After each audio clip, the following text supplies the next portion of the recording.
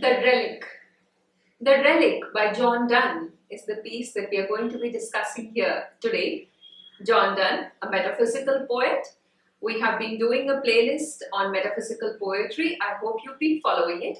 There is another playlist on romantic poetry, a third playlist with Kamayini by Jaishankar Prasad, and another playlist with women's poets. Also, we do works in Urdu and in Sanskrit. So keep following Pratyancha and subscribe to our channel, and do not forget to click on the bell icon so that you get an intimation whenever we upload a new video.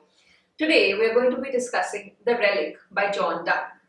Donne, like we saw his time period in the earlier video, 1572 to 1631, is a metaphysical poet. We have already discussed that metaphysical poets utilize, or their basic strategy is that they use conceits. Conceit is an extreme metaphor. They try and say things in ways that are metaphorical, but like other poets use understandable metaphors. Sometimes metaphysical poets use metaphors that we find it very difficult to relate to. They relate to extremely unrelated things and talk about very implausible sort of comparisons. This particular piece entitled The Relic, I would start to explain it to you, but firstly, let's dwell on what the word relic means. Relic means remains of a holy person. Someone who died long ago. Suppose you have saved a hair or a tooth from that person, and that is kept inside a church or inside a tomb, and that is called a relic. So here the piece basically is speaking about something which is a body part, or something which are the remains of a person who was spiritual, or who was a very famous saint, or who had magical powers. So this is the piece that Donne is talking about. In this video, first of all, let's talk about the theme of this poetry. There are two very important things that Donne is doing here. One, he is attacking ritualism in religion. He's attacking what is superficial in our religion. He's attacking the fact that someone says something and that something travels and someone else hears it, and we try and we take it as truth. And he finds it very difficult that how is it that someone tells you that, oh, a miracle was performed in such and such city on such and such date, and therefore you believe it, and you also start to hanker behind meeting that saint. So these are the sort of things that he's against, and he says that in society or in human civilizations, it's very common that we tend to go by these things that we simply hear from one another, which have no proof and sometimes no logical reasoning. There is absolutely nothing that is scientific about them, and yet we end up believing in them. So in this poem, first of all, there is a disdain for such a sort of superficial things in religion, such a sort of superficial beliefs. The second thing, what he's doing in this poem, which we've seen in his other works as well, he really believes by the power of love. He really earnestly believes that two people can be in very deep love with each other. There is another work of Donne that we have done, The Good Morrow, and there he speaks of the depth of love. So this is what also comes across very strongly in the poem, that when two people are in great love, when two people really care about each other, there is nothing more miraculous than that. And if there is a miracle in the world, it is the fact that two people end up being so deeply in love with each other. To my mind, these two poems, these two themes basically comprise this wonderful poem, and they make the heart of this piece. Now we shall start to see this lovely piece, and here, first of all, he creates a macabre image. He starts with an image that is not very pleasant to think of. He's thinking that when he dies and is buried, and his grave is redug. That happens sometimes because of paucity of land or because of some other reasons. Graves are dug and then they receive another person who's buried inside in this grave. And he also takes a tangential joke at this, that graves understand from women, or they believe by what women believe by, that there shouldn't be one person in one bed, perhaps there should be two. Now, one way of looking at this is that perhaps he's saying that a woman needs a companion, but there could also be a naughty implication saying that one companion wouldn't do, I would want to have more. So I leave that open here, and let's start reading the piece. So the piece is The Relic. And the relic here that I told you basically is the body part of some person who has long died, and that person could be a saint or a holy person. And here he says that when my grave is dug up, and there would be found a sort of ring or a bracelet around the bone of my hand, and that bracelet would be made of the hair of my beloved. And therefore, this is the relic that the poem refers to, that I have the hair of my beloved around the bone of my wrist. And the poem starts, when my grave is broke up again, some second guest to entertain. And then in brackets he says, for graves have learnt that women head to be more than one a bed. So he says that graves have learnt this lesson, that there has to be someone who will come and occupy it. And also, like I said, that there could be a naughty implication that there would be one, and then there would be another, and perhaps a third, and there'll be more than one. So he says, when my grave is broke up again, some second guest to entertain. When you break up my grave, you dig up my remains and you make place for a second dead body in there. Then you discover me. And when you discover me, what happens? Then he starts to speak of the person who's digging the grave. And he that digs it spies a bracelet of bright hair about the bone. Will he not let us alone and think that there a loving couple lies? So when this person who's digging my grave and he finds my body, and then he sees this bracelet of bright hair which is around the wrist bone of my hand, he should leave us alone. That there's a couple who are greatly in love and he should forget about it. But what if he finds us? What would happen then? And he's imagining. Who thought that this device might be some way to make their souls at the last busy day meet at this grave and make a little stay? Here there is a belief that on Judgment Day, all the souls, they seek out their body parts, they become whole once again before they meet their maker. And if a lover has the body part of their lover, which is a hair in this case, or a bracelet made of the hairs of the beloved, then what happens is that when the beloved seeks out this hair or this body part, they would come and again meet this person they have been in love with, and therefore the two souls would enter or meet the maker together, or on Judgment Day they would find each other again and perhaps for a few moments get to reunite with each other. So Milton is now imagining, John Donne is now imagining that were the grave digger find me, and then he finds the tuft of hair around my wrist, then he would start to think that there lies a lover who believes that on Judgment Day I'm going to meet my beloved once again. Now here starts John Donne's exploration of these sort of beliefs that we have in our religious philosophies, in our mythologies, in our rituals, and now he starts to speak about it in a disdainful manner from the lines that follow. So we have come to the point where the gravedigger has found him, and the gravedigger is thinking that this hair was basically put around the wrist of this dying man so that the beloved and him might meet at Judgment Day. If this fall in a time or land where misdevotion doth command, then he that digs us up will bring us to the bishop and the king. If this happens, if this falls, basically if this happens in a day and a time when misdevotion is in command. There are again a couple of notions that you can extract from this word misdevotion.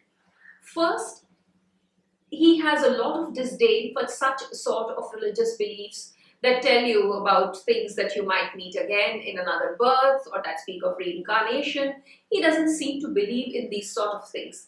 The second thing that comes about is that, which I do not really agree with, but some people try to see this meaning here, that when you don't really believe in God, but you believe in love to be your God, and when that sort of belief prevails, and if you chance upon a grave with a person who has a relic of the beloved, then you would treat them as saints. So, in my opinion, it's basically to say that this is the day and time when people believe in saints, people believe in relics, people believe in sort of things where magical things can happen if you have a relic, and this sort of thing does not go well with John Donne. He is not very convinced that one should have a belief in such sort of practices. So he says that suppose the grave digger believes in all these sort of things, he would perhaps find us and then quickly rush to the bishop or the king. So either he'll go to the church or he'll go to the monarch, and he would tell them that, listen, I have found this. And perhaps these guys were saints. His wife and him were of a saintly order, and you must really then start to believe by them, start to treat them as saints. And then that digs us up, will bring us to the bishop and the king to make us relics. So he said we would be made living relics, and they would think they have chanced upon the grave of some great saint, and the saint was a great relic. And then thou shalt be Mary Magdalene, and I something else thereby. Mary Magdalene, of course, comes from the life of Christ. This is a reference to the life of Jesus Christ. And he says that, like there are stories about how Jesus had perhaps a female friend, a female companion, Mary Magdalene, and therefore you shall be given an order as high as that. So institutionalized religion comes into the picture, into the poem, and he's saying that once they find a relic, and since this is a time of misdevotion where they believe in all such things, they would treat you something of the order of Mary Magdalene, and I would be something else thereby. He doesn't use the word Jesus for himself, but basically he feels that a culture like this would start to quickly believe in such things and say, oh, here lies a saint, and then he had a companion who he was very much in love with, and therefore he has a relic of her on his wrist. So this would go on. And if you think, times haven't changed much even today. The country that we live in, India, sometimes someone would tell you, oh, there is such and such idol in a temple, and that's drinking milk. Or someone would come and tell you that a child has come to a temple or to a precinct, and he says that he had been here some 70 years back when he was a young man, but he was murdered at this point. Now, these sort of things, one takes them with a pinch of salt. One really doesn't know whether to completely believe them. I wouldn't decry it, but the point is that the poet here is saying that if a culture believes too much in these things, then it is misdevotion. And here he says that if they find something like this, then they will give you a name of a goddess, and me they will treat like a god or a saint, and then a cult would start, and all sort of practices would then multiply, and we'll be given this respect in society, and one person would start to respect us, the other also, and these sort of things would lead to a lot of misdevotion. This is the word that he uses here, the devotion that should not be done, or it's mistaken for true devotion. Look at the lines that follow. All women shall adore us, and some men, and since at such time miracles are sought, I would have that age by this paper taught what miracles we harmless lovers wrought. Now comes the turning point in the poem. He says here that once saints are made out of us, once people start to believe that some people with great spiritual prowess were here, so let's start to follow them, let's make gods out of them, let's make a monument for them, and let's make a cult in their worship, and therefore in the entire society and institutionalized religion starts to come into being. So he says that all women shall adore us, and some men. So he's basically trying to put forth the point that women fall for these things more than men do, but men also do fall for such things. So women surely would adore us, and maybe some men. And this is basically, his disdain is so deep that he feels that a culture which is very insecure would look for such miracles. I'm reminded of a Ghalib couplet here, which he writes in his seminal work, Bazi Cha Atfal Hai Duniya Mere Aage. In that couplet, in that ghazal, there is a couplet which says that एक खेल है औरंगे सुलेमा मेरे नजदीक, एक बात है एजाज़े मसीहा मेरे आगे. Aurange Sulema, the throne of the King Solomon. He says, yeah, okay, kings come and go. It is not the end of the world that someone is throned upon a kingdom. It is not a big deal. Ik baat hai ejaze masiha mere aage. You tell me that so-and-so was a masiha and therefore he performed a miracle. Well, I think this is all what people say and people hear. It is not something that should be taken very seriously. Who's seen it and who can prove it that this actually happened?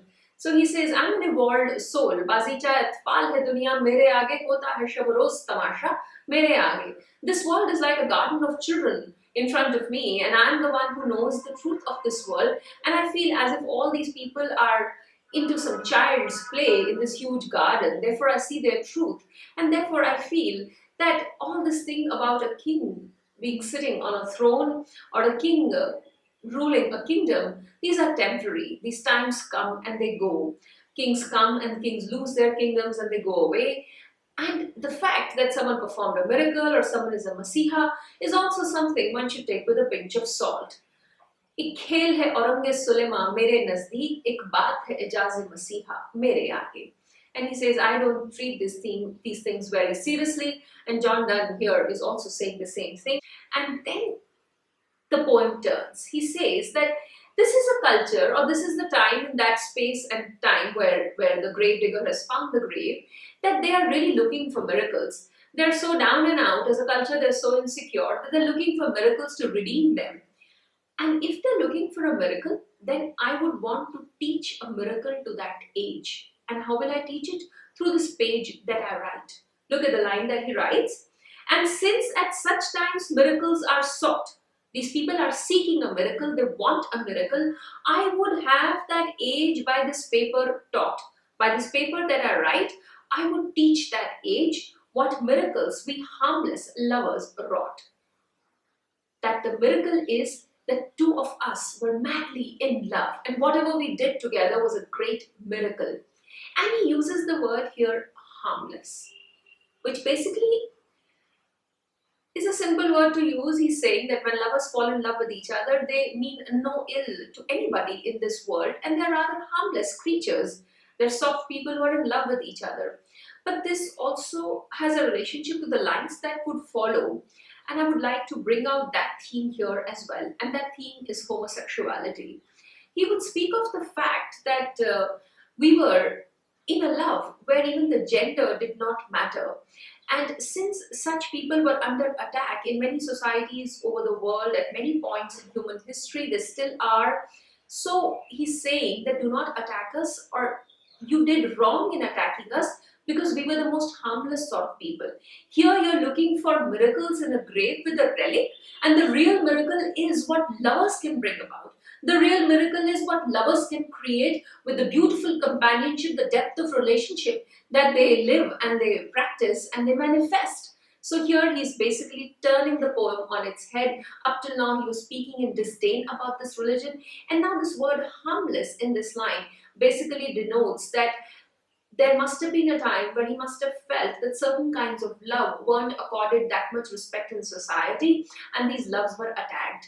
So he's telling the people that we were the most harmless lovers. In attacking us, you basically lost your chance of understanding what a true miracle is, and you're looking for these false miracles in graves with relics. This is not to be done.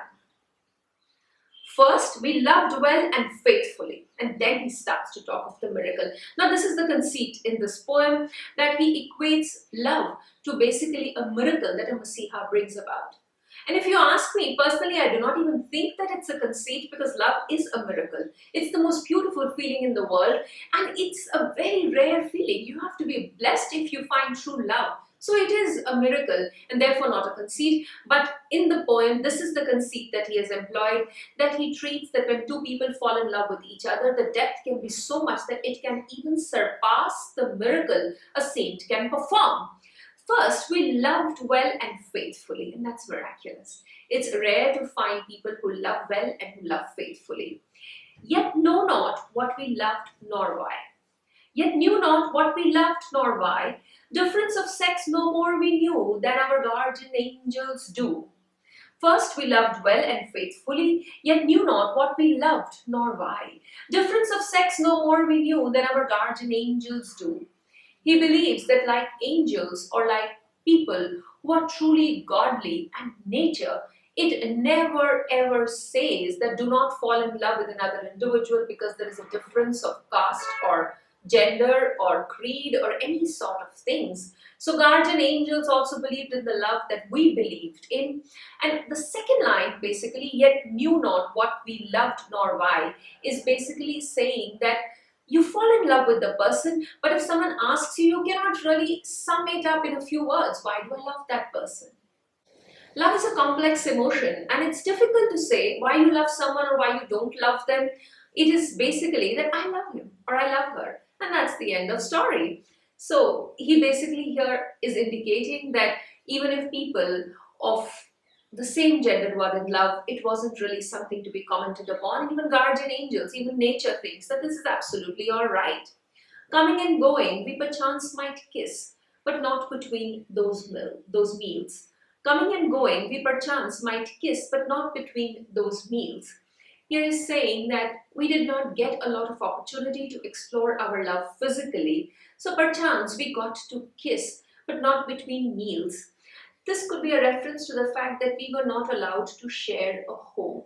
We were not a part of the same residential setup that you and I could have lived as two companions under the same roof, sharing our meals and thereby sharing the space and allowing physical love to proffer between the two of us. We could not do that between our meals, and we perchance kissed. Also, this could be a reference to the supper that Jesus had, because there was an earlier reference to Mary Magdalene and to Jesus, but I largely think he's trying to say that there was very little opportunity for us to live like normal people in love do.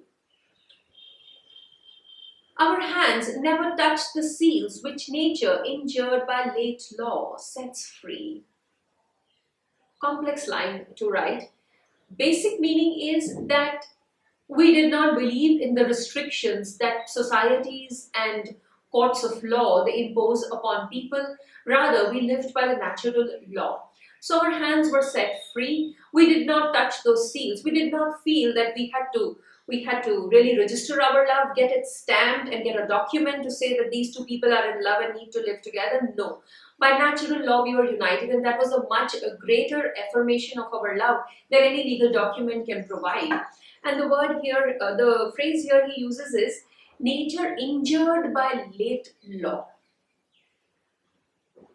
Things start to happen naturally. Human societies rise to the natural order very slowly. Laws are made very late in the day that actually should have been made much earlier, and a lot of repression could have been avoided.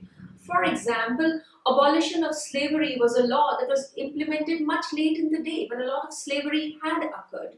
Or the right to vote to women was given much later in the day in many countries when a lot of time had elapsed when women could have had that right, and naturally they deserved so. They're one half of the human population, and they deserve the right to education, they deserve the right to an equal life, and they deserve the right to vote. So, though things are very natural, very evident, but before human societies accept them, it is very late in the day. So he says, we were not bound by any of these late laws.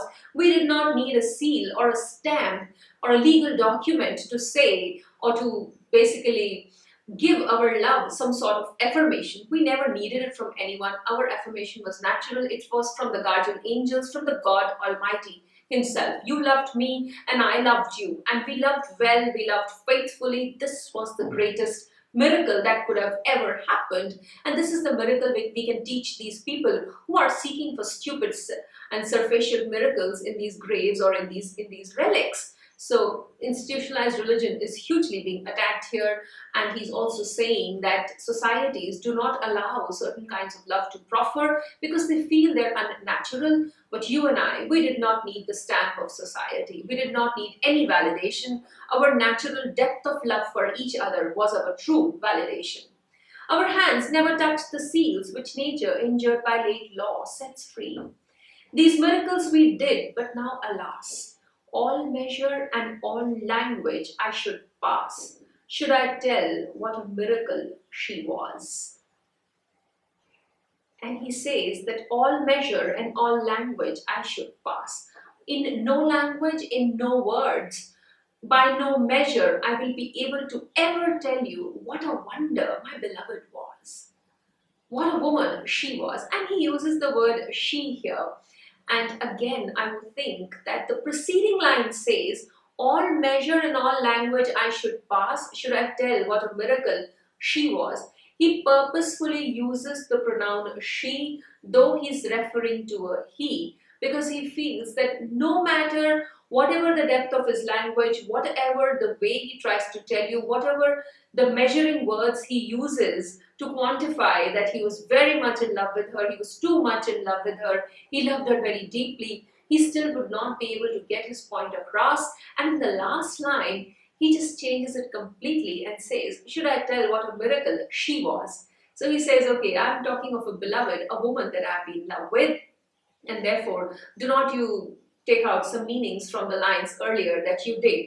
Now there is a good chance that he was in love with a woman, and he has written about this piece, and where he says, difference of sex we knew not, there is a possibility that the woman in his life understood that he had lovers of the male sex as well. That is also a possible meaning from this poem, but basically he's saying, whatever the gender, if two people are in love with each other and they're in love with each other very, very deeply, then there is absolutely nothing unnatural about it. It is very naturally that they feel attracted to each other and they don't need any validation. So do not be confused with the pronoun she in the last line. There is a good possibility that his beloved was a girl. There was a good possibility it was a boy.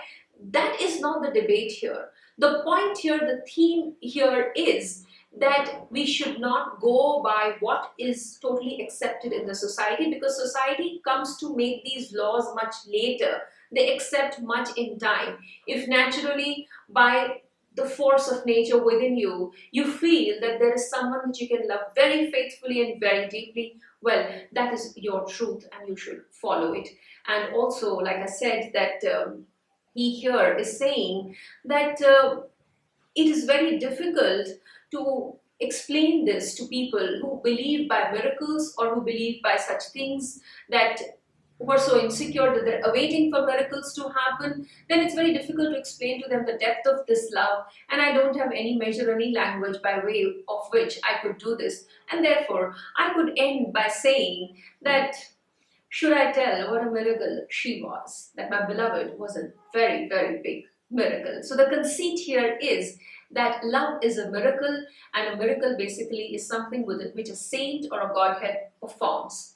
And here he starts to speak of a grave and of the relic of his beloved's hair around his wrist, and everything starts to build up from there in the end to come to the conclusion that do not look for such superficial miracles. Being in deep love is the only miracle in the world, and let us teach this to the world by this poem, this paper that I write. And my beloved was very special and was a miracle. John Donne, and this is the beautiful piece we discussed by him, The Relic. Please keep following the playlist on the channel. I would come to you with another video very soon. Thank you.